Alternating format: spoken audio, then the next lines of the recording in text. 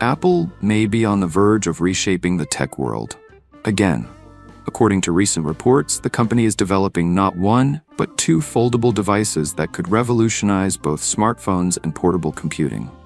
The first device is rumored to be a foldable iPhone.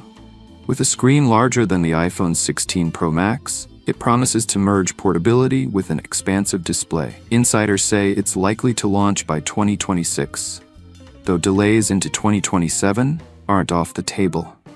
Even more intriguing is Apple's second project, a larger foldable device rumored to feature a massive 19-inch screen. This could rival high-end desktop monitors, blurring the line between a giant iPad and a portable workstation.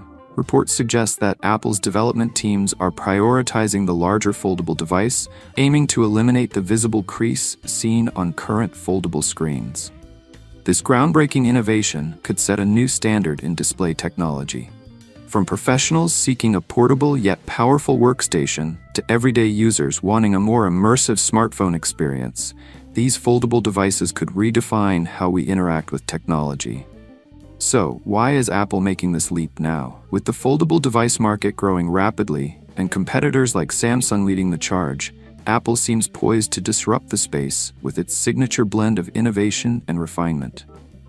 Whether it's the foldable iPhone or a 19-inch hybrid, Apple's bold move could mark the next chapter in tech evolution.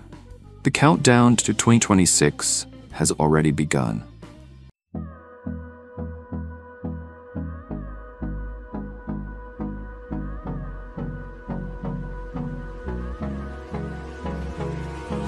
Hold me close till I get up. Time is barely on our side.